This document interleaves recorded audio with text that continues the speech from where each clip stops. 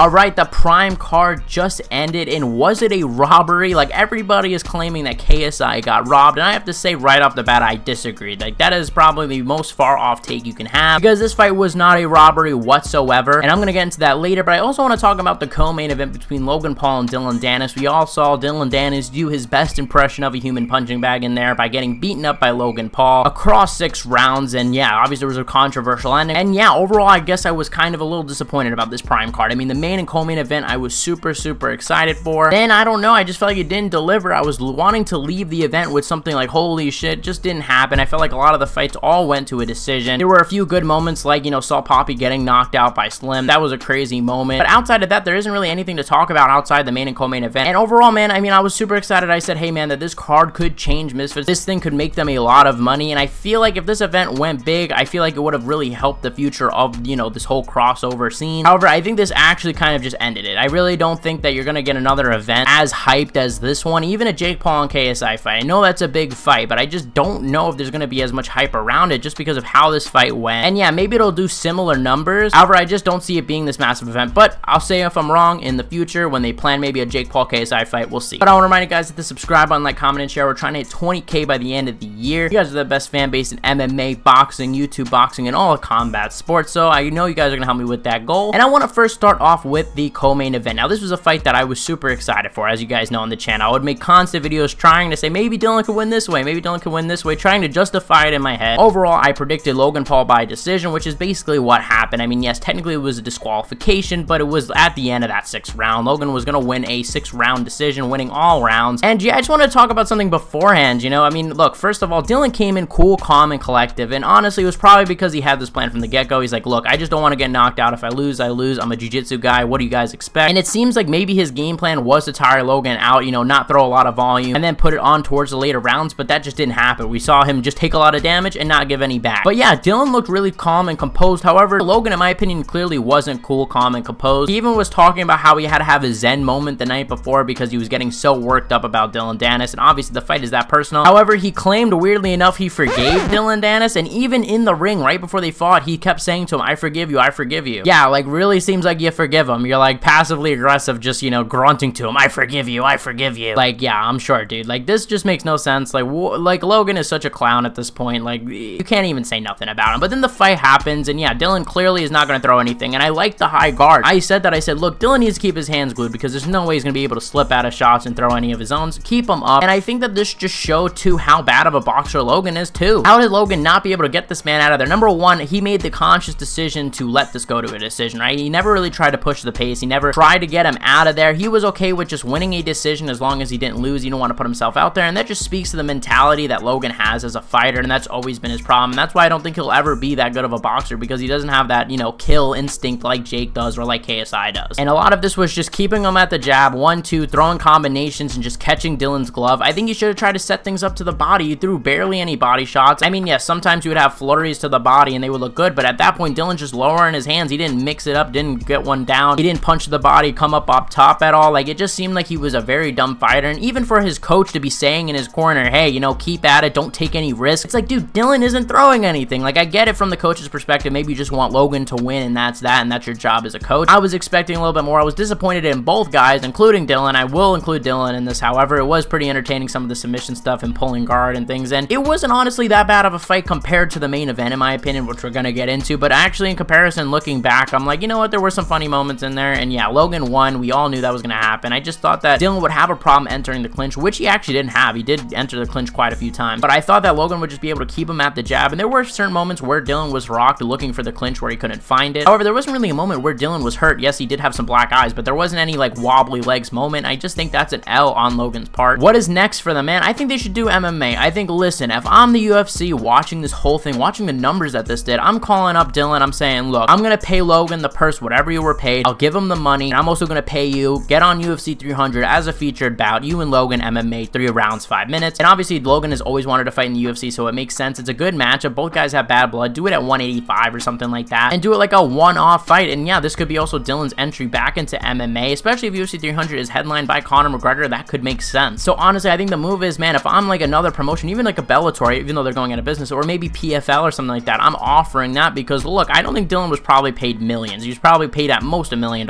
I assume probably in the hundreds of thousands. So it's really not much compared to the revenue that fight would make in MMA at least. And I know it doesn't seem big now, but wait until Dillon gets back on Twitter. Wait till he starts talking trash. I think the fight is going to eventually be there. And I think they should, you know, I think why not? Let's do it. And yeah, look, I think that Logan should do that. However, it is risky for Logan. Look, I think that maybe he should just abandon it for his own sake. And yeah, that's my thoughts. It was pretty boring, but in comparison to the main event, I actually enjoyed that more. But we're going to talk about the main event right now. Tommy Fury, KSI. I was pretty excited for this one. Not as excited, but as they were walking to the rings, I was like, man, imagine KSI knocks this dude out. That would be insane. And overall, if I were to say one thing about this fight, I would say that basically nothing happened. Like, other than that point deduction, can you guys tell me one thing that happened in this fight? It's hard to, because it's really not a lot of good moments in the fight. Like, there was barely anything to remember. A very forgettable fight. Like, I feel like the whole thing was just such a blur, and I was paying attention. You guys know me. I'd be paying attention during these fights. I watch fights on a weekly basis, so I'm not some guy that's just not scoring, dude. Like, nothing happened in this fight. It was missing and clinching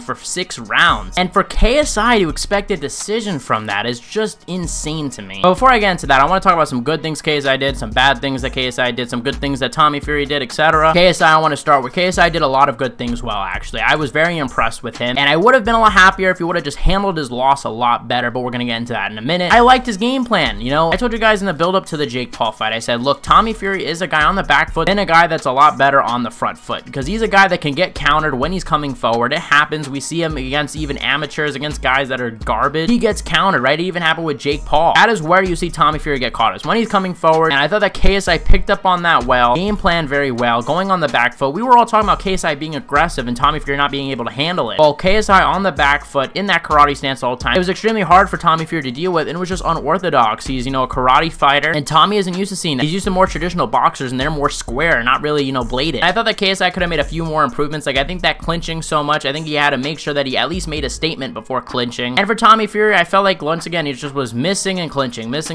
Really nothing else from him. He just did, I thought, slightly better. I scored it a draw. They gave the decision to Tommy Fury. I'm not mad about that, and I wouldn't have been mad if KSI won, because this fight was just so god-awful. I really don't care who won. Nobody deserved to win this one. And look, I kind of do feel bad for KSI. I get it. You know, you sacrifice so much time, you know, weeks of your life preparing to beat this guy just to lose by a razor-close decision, just to almost be there, and I'm sure in his mind, he probably feels like he won and he was just robbed. Yeah, afterwards, you know, Tommy Fury was a little bit classy, you know, and didn't really talk about KSI too much, but did say, oh, he was just a little bit of a problem, and also said that he had an injury, he couldn't throw his right hand, which Tommy Fury did look a little bit off, so I'm not surprised by that, but obviously that could also be an excuse too, but, you know, we just don't know. And yeah, eventually KSI, you know, comes in, basically gets the mic and says, yeah, how was a robbery, and they just start yelling back and forth. It seems like that now there's bad blood between the two still, and yeah, KSI clearly thinks that he won the fight. Tommy Fury told him to go back to YouTube and that he was a bum.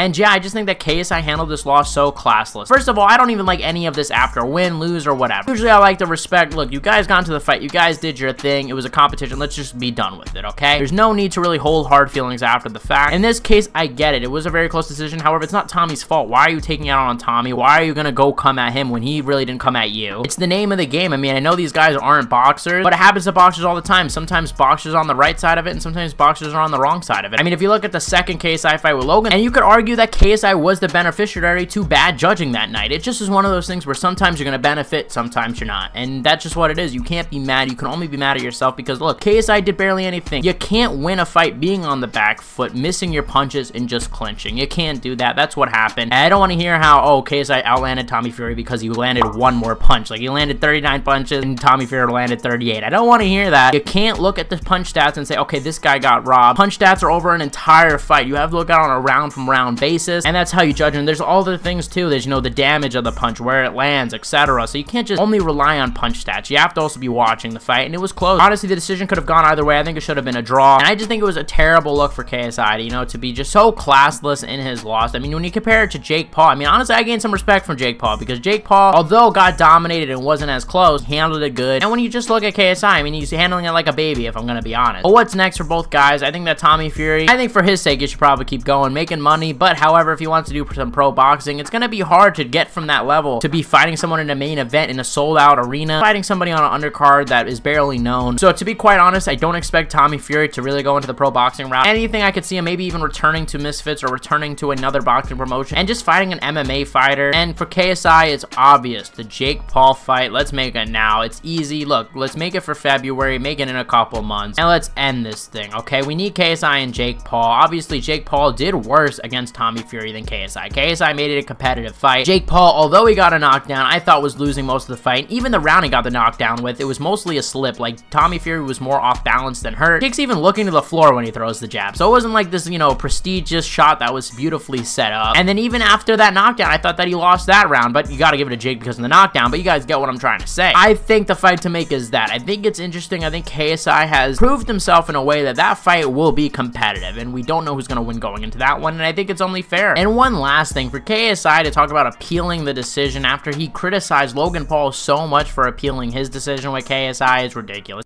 You fear losing. That's why you've appealed. You losing is now going to be a part of history. You will forever be known as the person that lost to KSI. Your children will know that you lost. Your grandchildren will know that you lost. Everyone will know that you lost to me. KSI is clearly a sore loser right now, and look, I get it, you know, obviously it's probably tough to lose, and I hope for his sake that he looks back and says, hey man, this was definitely a big mistake, or maybe comes out and says, hey, you know, I acted badly. We've seen it happen with other guys that have lost that don't react so good in the beginning and then say, hey man, I got beat, it's all good. And I think for KSI's sake, he seems like a good dude, so I think maybe he will look back and regret it, but just as of right now, I think that he's just a clown right now, and I think that both him and Logan right now were clown in the event, but I was disappointed. Main and co-main event, disappointed. I was hoping for some more, and the whole card I thought was a bit disappointing too. But let me know in the comment section below what you guys thought of the video and what you thought of the Prime card. Did you think KSI won? Did you think Tommy Fury won? Who do you guys want to see them fight next? Let me know in the comment section below. If you guys want to see the Jake Paul fight, KSI fight, let me know too. Thank you guys for watching, and I'll see you guys in the next one.